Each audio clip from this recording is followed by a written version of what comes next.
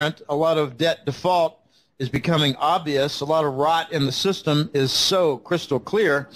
But from a technical analysis perspective, which means looking at the charts and looking at patterns, gold has a massive move off a long-term bottom. I think it's like a triple bottom that you can identify. And now the jump, moving up. Usually there's resistance at a critical moving average series. You bounce off the bottom and then you just don't make it past some particular moving average that offers resistance. And this time we jumped way past the 200-day moving average, like 100 points higher, and way past the 50-week moving average, I think about 90 points higher. This is a major bullish reversal. So, in another perspective, gold is showing tremendous relative strength compared to, say, the stock market, the oil market, the junk bond market, and a whole lot of other things. The only thing that is looking equally good is the Treasury bonds, which I regard to be a black hole. It's a black hole. The Treasury bond's a black hole. It's attracting capital across the world. Countries are having problems with their stock market, so money goes into the Treasury bonds. Countries are having problems with their currency, so investors are moving out of their own domestic currency and into Treasury bonds. It's a black hole. It's not a good investment. It's a black hole. It's attracting global capital in a climax event that's going to result in the vanishing of the dollar. It's very interesting what's happening. This black hole has never been seen like this before. You have trouble in all kinds of asset classes, in all continents, and lots of economic justification for the problems, and money's moving into the supposed safe haven, where I think some of it is going to be lost, maybe more than a little bit. So we could talk for an hour about the Treasury bond black hole, but I'd rather not discuss that today because we got some really good things lined up. Definitely, and what I was going to ask you about next is if you can expand a little bit on what do you think has changed that is making investors fearful and want a safe haven in the first place? Well, you have all kinds of news of bank problems. Now, bear in mind that since Lehman, we've not made one single constructive reform move toward remedy. Not one single move. The move to 0%, that was to enable Wall Street to make money on a carry trade, bond carry trade.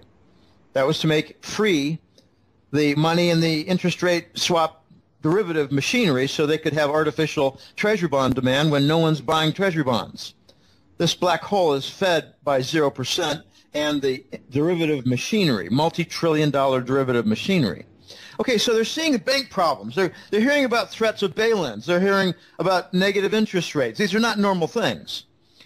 It's much worse. You're getting finally what I forecasted in. I gave about 4 different interviews during Christmas holidays, and each one I outlined and described with some degree of detail how the expiration of the oil hedges would happen in January, February, March.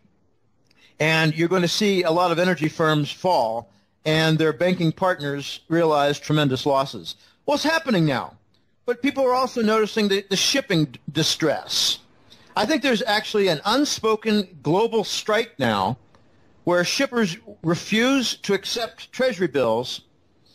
I don't mean shippers. The people who lease the ships, the people who use the ships to ship products like containers, they're refusing to accept treasury bills in payment, so the ships don't go anywhere. The people are also seeing tremendous amounts of job cuts amidst this bullshit sluggish recovery. I mean, it's like there's a law. You must describe the sluggish recovery. No, fear is growing.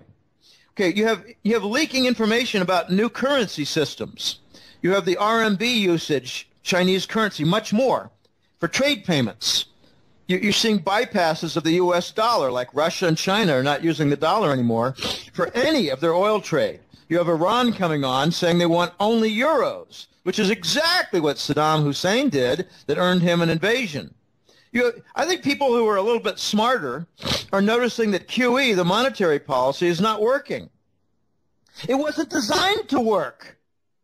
It was put on in 2012 to cover the treasury bonds, absent demand, to cover the U.S. government debt that no one wanted to buy. It wasn't to solve the systemic problem. It was a patch to make sure that the U.S. government didn't default on its debt. So that didn't produce anything positive. In fact, it pretty much raised the cost structure everywhere and wiped out a good deal of profitability in companies. I believe that very basically described the QE as a monetary policy of printing money and covering treasury bonds destroys capital.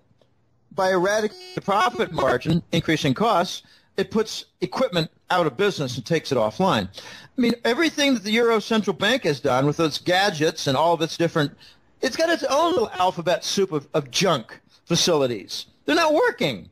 The sanctions against Russia, they're not working. They're about to be reversed. You got all this war going on in Syria and Ukraine, and people are beginning to wonder, what is the United States policy all about except war? So people are starting to hunker down into gold. And, you know, I think that there's something a little bit uglier going on, and that is that earthlings are awakening to the constant, endless war from the Satanist Western elites and their plans. And it's just not working. So if you want to light a fire across the whole world, people are going to start to invest in gold in a big, big way. And that's what I think is going on now. But the part that I love the most is that on a relative strength basis, apart from the black hole and treasury bonds, there's only one asset group that's doing well, and that's gold. I think it's outperforming, say, farmland right now. Now, one other thing that is being affected by the fear investors are feeling right now is the stock market. Now, I'm not a technical analyst, but if you look at the U.S. stock market charts, for example, the chart of the Dow crashed in August, but then when it rose back up, it didn't make a new high. And then it crashed again, and this month it made a lower low. So it seems like the trend is lower highs and lower lows, which therefore is a downtrend. What do you see? Same thing.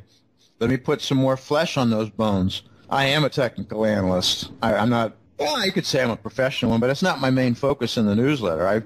I'm no novice to technical analysis. And here's what I see. First of all, you have a critical bust going on in the energy sector. It seems to be the last straw to point out the economic depression. I mean, I don't go with the nonsense. I just don't follow the path of the propaganda artists out there who say, well, the sluggish recovery is, making some progress. No, it's not. We got a vicious recession with massive feedback loops, and the only thing positive out there that they can point to is that the unemployment rate, as they measure from the percentage of workers who are collecting state insurance for unemployment, that's going down. But since when is that unemployment? No, that's not the unemployment rate. That's unemployed no longer receiving their insurance. So that's not a progress point. Okay, here's what I see. We have some breakdowns in the chart. Okay, I'll get to your point, which is excellent, and I'll put a little bit more description on it. But we have bearish crossovers. Okay, when a 200-day moving average gets crossed by the 50-day moving average, which is more volatile up and down, if it's averaging only 50 days, it's less stable than averaging 200 days. So the 50-day moving average crossed over and went down. Oh, that's very bearish, very bearish. And you saw something similar with the weekly chart. You also had a retest top failure. Okay, what I mean by that, as you were describing, we came down off a top several months ago, but when we tried to continue up and go beyond it, we failed. Exactly when the bearish moving average crossovers were taking place. But here's where that retest failure looked even worse. It had higher volume than the most recent top. That's very significant. A retest with higher volume. That means like you're trying to get more people to push the car than before. All right, bring in your other neighbors. Bring in 4 other guys. And it still didn't work. All right, that's a bigger, more important failure. So we've had important changes since January. I think this is like a sentiment shift since January. I call it a new dawn. I've been describing a new sheriff in town for the last couple of years. I don't know anybody who's used that terminology, but the new sheriff is from the East. and the new sheriff is calling some new rules. And I believe that there's been a movement the last few months to bring about some very important critical changes, and some of the smart money is noticing this, is adapting to this, and is responding in a big way with the stock market. So I agree with you. This is a change. We've gone suddenly from an uptrend to a downtrend without even a hint of a multiple months of leveling off. This is a reversal with a failed retest with higher volume and critical moving average crossovers in a bearish way. This is looking like a truly horrible chart. Now, besides in the U.S., are other countries' stock markets in trouble as well? I think a better question is, which other foreign stock markets are doing well? And the answer is none. None. Not even the robust Hong Kong market for stocks. And I had a feature story. You know, it's not my own. I don't mean to say it's an original, but I had a feature story in the February gold report that I post for Hat Trick Letter. You had a reversal in the Hong Kong property market. This is the sort of thing that's leading stock markets down. In Brazil, it's the declining real currency, which is down about 70 or 80% in the last 3 or 4 years. So that's leading their stock market down. In Europe, you've got sanctions, and you've got the human dumping of garbage going on. I actually forecasted correctly a major terrorist event last autumn. I noticed that not only was there human garbage, the North African and some Middle Eastern Arabs being dumped in Europe, and I noticed something really important regarding this dumping of the Arab refugees. They're not Syrian. They're all kinds. I mean, I have a client in Italy who said, Jim, you're calling it the Syrian refugees. They're Moroccan, they're Tunisian, they're all kinds. They're not just Syrian, they're all kinds. This is a dumping process. I asked a critical question. You know, if you're Mr. Mohammed and you have a wife and 2 kids and you need to get to Europe in order to find a new life, how on earth are you going to pay for the passage? They're being paid by the NGOs out of the U.S. government. This is a dumping process. Okay, so I made a forecast that if they're dumping tens of thousands of Arabs, refugees into Italy and Germany and France, then this was a smokescreen for moving in some terrorists, and we're going to see a big terrorist event somewhere in a major European city. I said this in August and September, and there it was, Paris, France.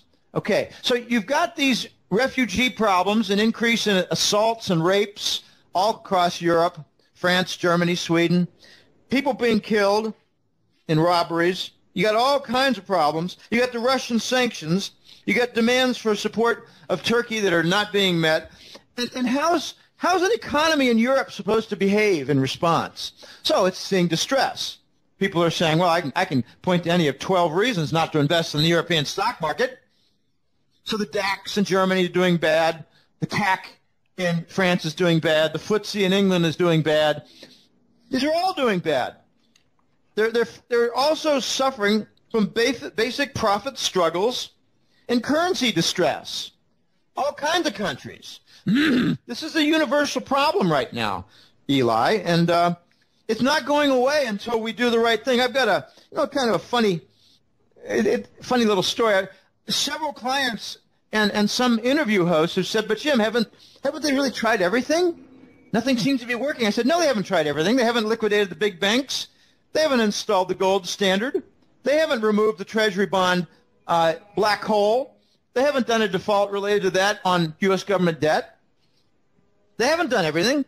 There's no gold standard. We're doing everything but the right thing. There's a joke in Europe that says the Americans will do all the wrong things, make all the wrong decisions before they do the right thing.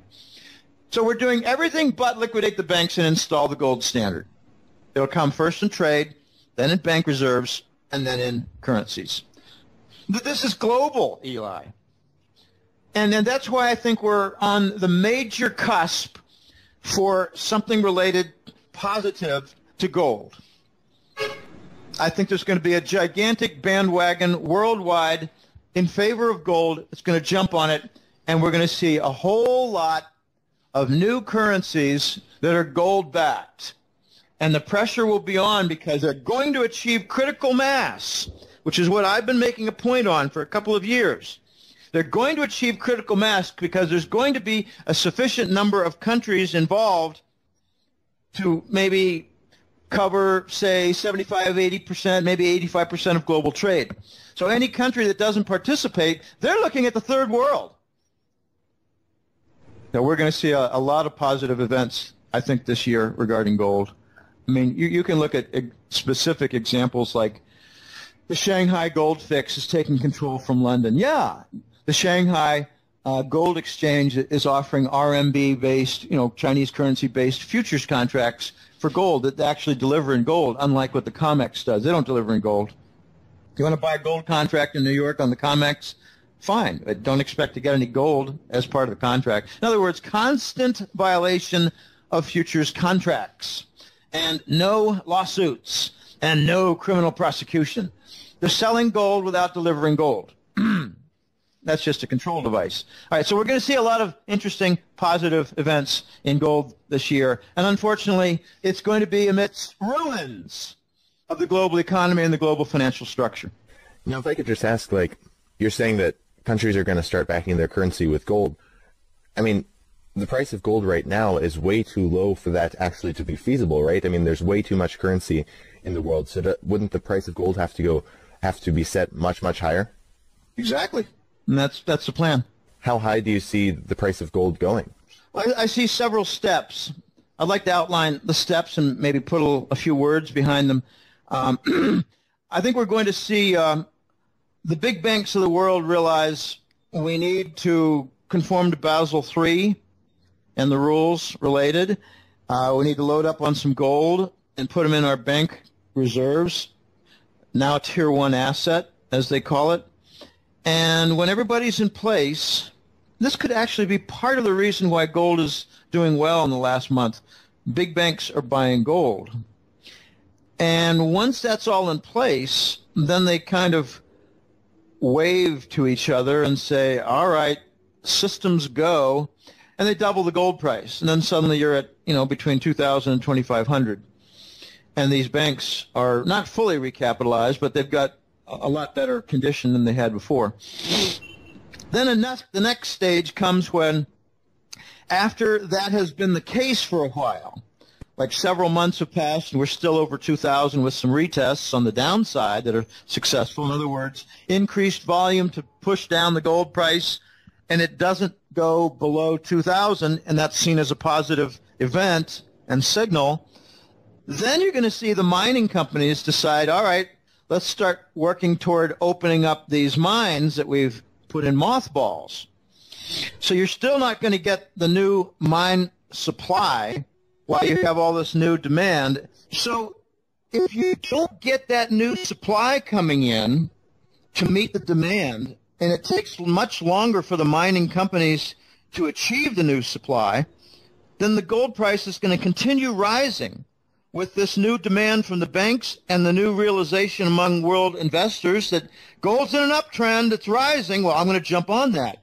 But it might take $1 billion to open up and bring back online a shut down gold mine. For environmental reasons, a costly process has been manifested and realized in the last year of sealing up the shut down mines. You can't just walk away with holes in the ground. You got to seal it because they leak. All right, so that'll take us way past 2,500, probably closer to 4,000 or 5,000. And then comes the serious demand for all the different global gold-based currencies. And the big banks are going to say, well, we need to get rid of all of these sovereign bonds. It makes no sense to have debt as a banking core asset. That's a very important point that highlights how sick our global financial system is. The basis and core foundation is debt. It's designed for a systemic collapse when you get too much debt. So that's what we're seeing now after 45 years since the Bretton Woods Accord has gone away. So you have lots of steps here, and I think we're going to get eventually past 10,000 on the gold price and get somewhere like 300 or 400 on the silver price. So given all these multiple steps that I just described, I think we're going to be on a rather impressive march that's not going to take, say, 5 or 6 years. I think it's going to take like 2 or 3 years. It's going to be breathtaking. The Chinese are fed up. They want to change the system, and I think that they're going to be just like the Lord overturning the temples and their tables. The Chinese are going to overturn the COMEX tables and say we're dealing with a doubled gold price. Let's see if we can attain some equilibrium. But it's not going to work. It's not going to work because the new mine output is not going to be there. We're going way down. We got some major problems in the mining industry. Where's the gold going to come from? Well, I got some clients, Eli, who say, you know, if we ever get to 2,000, I'm going to sell some of mine. And I tell them, I wouldn't sell more than 10% unless you're urgently in need, like paying off some big debts or, you know, going to law school or something, going to medical school. And they all write back and say, oh, yeah, I just sell a small amount. So if we get to 2,000 and most people just sell a small amount, you're not going to achieve equilibrium when the mines have not been successfully reopened. And then you get to the other steps like I described. We're going to have about 4 or 5 steps in the next 2 or 3 years that get us to 10,000. It's going to be exciting. You're going to be able to say victory, but not without a price. There's going to be a couple of macro effects that are going to be horrible.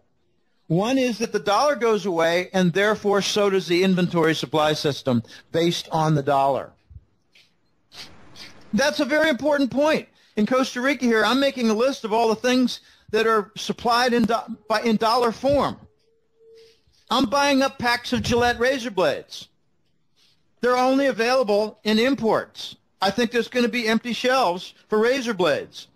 I'm buying up some, heavy, bathroom detergent, bathroom cleansers, stuff like that. I mean, as far as buying fruits and vegetables and coffee and milk and butter, stuff like that, no problem. The domestic currencies can handle that.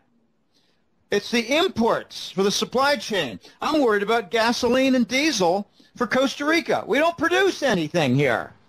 Nothing for energy products. Zero.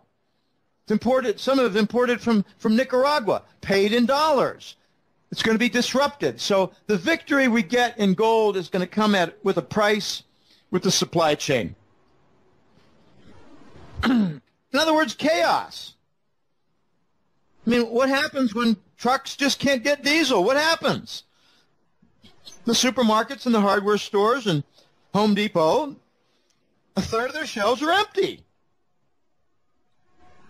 I don't think there's going to be any gasoline shortage in the United States. I think there's going to be gasoline shortage elsewhere, other countries, that rely on the dollar to supply it.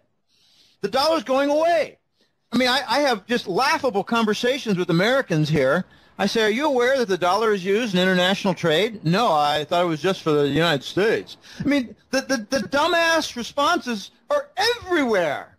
Are you aware that crude oil is paid for in the dollar by Asian countries? No, I didn't know. That's kind of neat.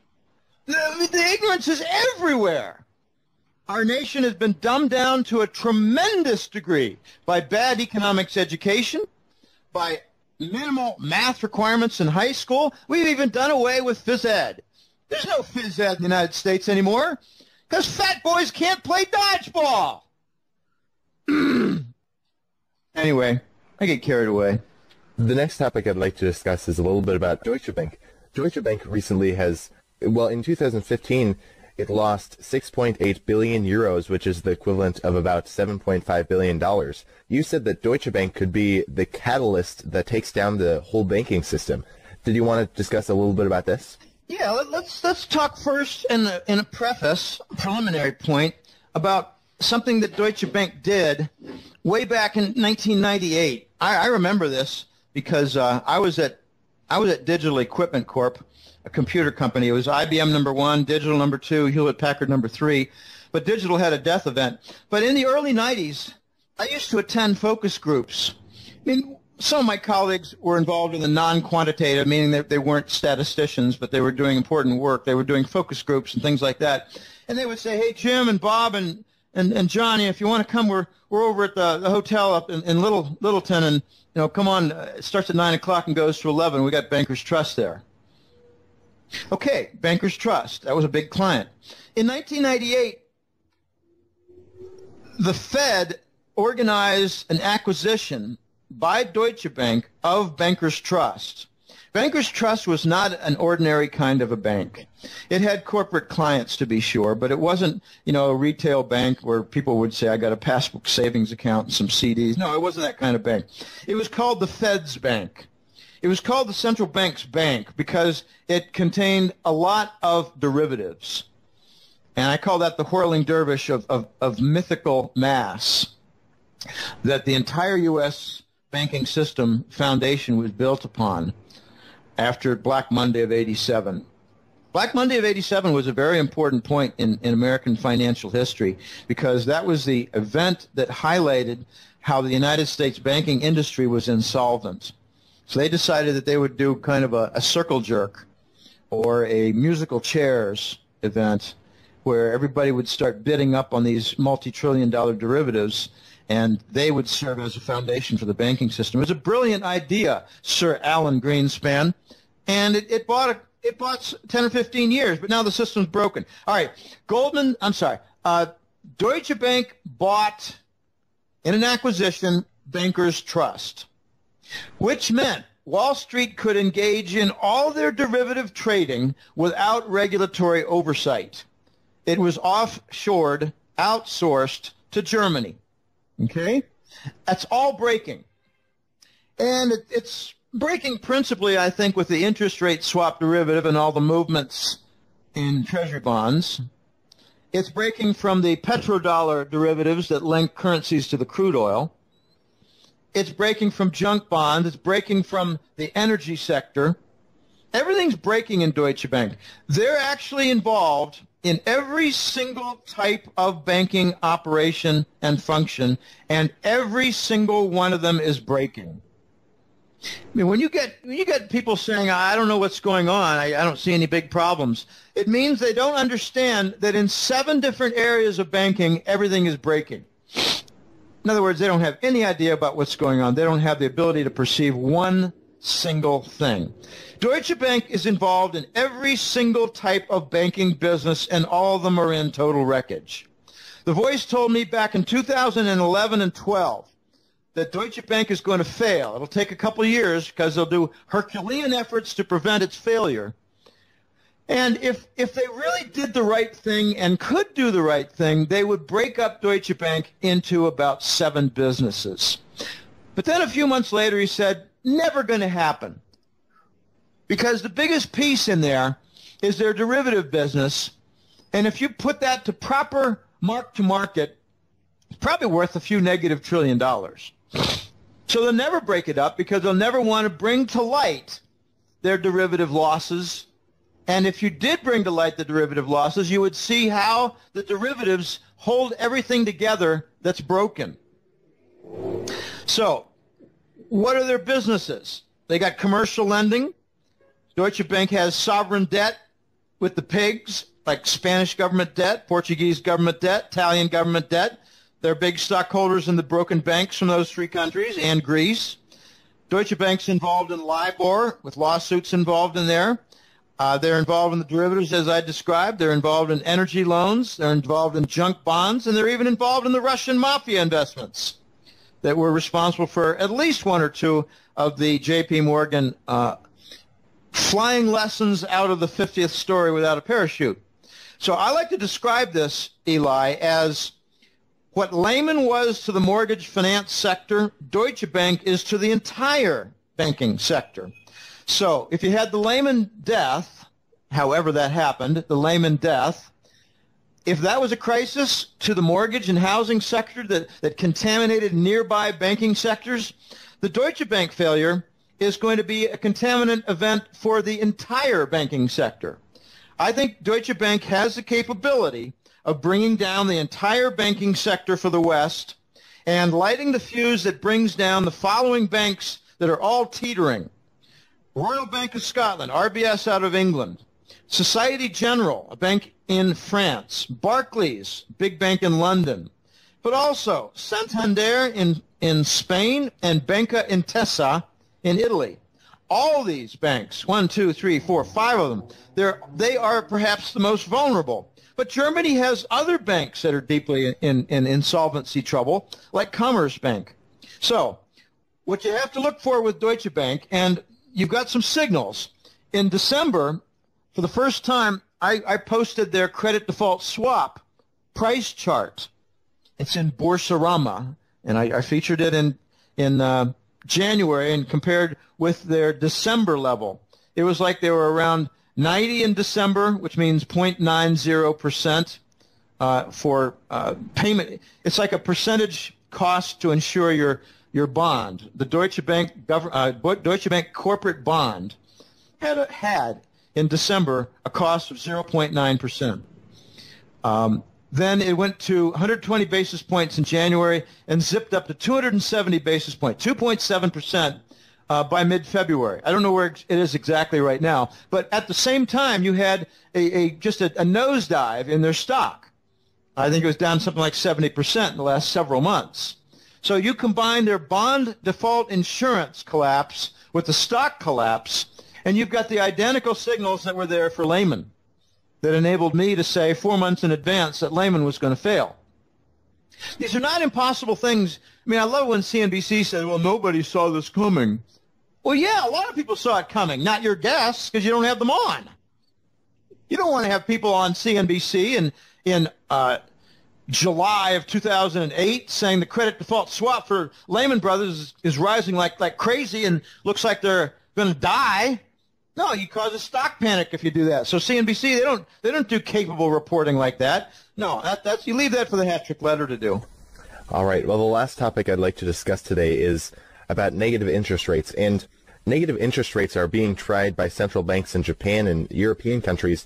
And as for the bond market, Bloomberg actually reported that $7 trillion worth of government bonds around the world have a negative return. And this is actually, I think they said at the time they reported it, it was like 29% of total first world countries' bonds, which is just enormous if you think about it. And so what does this mean as for the current state of the world financial system? I mean, have we ever seen, ever in history, have we ever seen negative interest rates? No. Have we ever seen the global financial system collapse? No. No, and that's what's happening. Okay, let's suppose you had Alan Greenspan doing a press conference, everybody genuflecting and kissing his ring in, say, 1989. Okay? Mr. Greenspan, could you foresee in the future a day when the United States would have 0%? For the official Fed funds, or 0.25%? Oh no, I'm sorry, that would never happen in the United States, Sir Alan Greenspan would say. Another guy would take over a mic and say, Mr. Greenspan, could you foresee into the future where the Federal Reserve would authorize the printing of money to buy U.S. government debt securities? Oh no, that's what they're doing in Japan. That would never happen in the United States. Another guy grabs a mic and says, Mr. Greenspan, could you foresee in the future a day when the U.S. big banks would charge money for people to put cash in accounts? Oh, no, that's ridiculous. Could we move on to more sensible questions? Eli, these are symptoms of a broken system. Here's why they're offering negative rates. There's a big problem in commercial lending. They're not able to make money at big banks by lending to commercial entities. Big companies are not expanding. We're stuck in a vicious recession with feedback loops. There's no such thing as a sluggish recovery. Ever since Lehman, we're stuck in a vicious recession with feedback loops. So big companies are not expanding. They're laying people off. They're cutting jobs. So when a big bank calls up their buddies, they have a long-standing relationship, they call up 5 different companies and say, do you need to borrow some money? Let's have a meeting and a lunch. We can have some martinis, and we'll line up some big loans. And the companies say, no, we don't need to borrow anymore. We're laying people off, cutting jobs, restructuring, and shutting down certain business segments. So where do the big banks make money lending on their commercial sector and portfolio? Nowhere. So how do they make money at the bank except to charge money for people who come in with their cash? Oh, gosh. If you're a small business owner and you're cutting back and you say, well, you know, I'm going to liquidate this entire store, its inventory, and some trucks, sell off some computer systems, network stuff, and maybe a little dish on the roof. And with all this, we're going to get about $80,000, and we want to put it in the bank because we have no use for it as capital. And the bank says, well, gosh, we have too many companies like you in small business that are doing precisely that. We can't offer you an interest rate anymore. So we're going to charge you some money for putting it away. Oh, my gosh. In my opinion, this is so backwards. I wrote a series of 3 articles, or maybe 4 articles, in 2003 before the newsletter. I called it Ask Backward Economics 1, Ask Backwards Economics 2. I pointed out things like a very low interest rate slows down the economy. Well, what does a negative interest rate do? Does it maybe bring about an even more rapid capital destruction? So I have a nasty description of negative interest rates. It's the last gasp of the banking system. It's the banking system attempting to breathe through its asshole. It's calling its rectum its new lungs for the capitalist system, and it's calling its excrement industrial output. In other words, the banks are shitting all over the economy. How do you think that's going to work out? Do you think that's really going to fix the banking system? No, it's a last gasp. And there's another angle to this.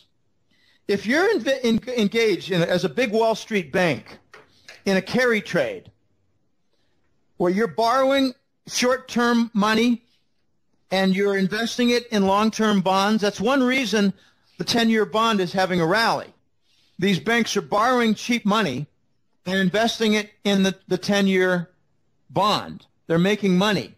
So could it be that as the interest rate falls, as the bond yield falls on the 10-year Treasury by, say, 0.25%, could it be that the banks say, well, we're going to continue to make that profit by charging 0.25% on the bank accounts? So is the negative rate going to be exactly what the 10-year bond yield has dropped? Don't know. Don't know. But it does sound interesting. Now, this is the last gasp. Eli, a year from now, you're not going to be looking at some of these banks in their same condition. You're going to be looking at them in a liquidated position. You're going to be looking at them in a collapsed position.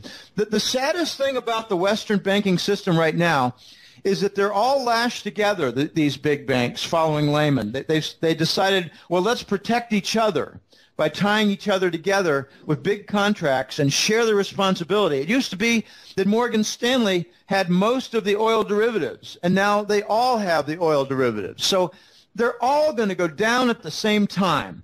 And that's why I think we're going to see a major gold volcano event in the next several months, because the banking system is imploding.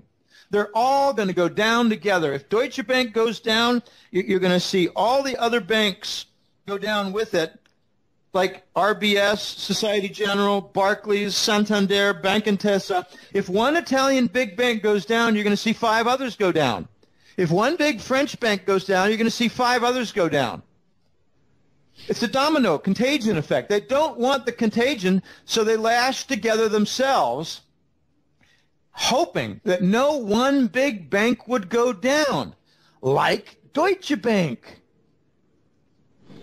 We're way past the situation where they can kill off one bank like they did Lehman Brothers and feed off its bones. We're way past that. The next big bank that goes down will be a systemic failure event. This is the end. This is the end game, Eli. Well, Jim Willie, thank you so much for joining us today. I guess before we let you go, did you want to share with the viewers where they can find you and any last thoughts you had? Sure. The website is www.goldenjackass.com. No hyphens or anything weird in there. Just goldenjackass.com. Amazingly, Eli, this May will be 12 years. So it's been a long path. I did not expect when I started this for the dollar to be around at the year 2010. They've extended things with 0%, extended things with QE and the bond monetization, which is something like a country Zimbabwe would do. We're doing the Zimbabwe monetary policy for the global financial system. And it's causing a global vomiting event. So I cover a lot of things in two reports for the Hattrick letter. It's the Global Money War Report. I changed that name after the Lehman event because, I didn't need to forecast how the banking system was going to go bust and turn insolvent when it just happened. So I changed the theme of the first report to the Global Money Report, Money War Report, and I focus on that with, major events to defend the dollar, like wars in Ukraine to defend the dollar. Obstructions in Syria to prevent Iranian gas from reaching the European market because the Gulf Emirates don't want their business in LNG upended. So there are a lot of major events like Russia and China going off the dollar standard for trade, especially oil.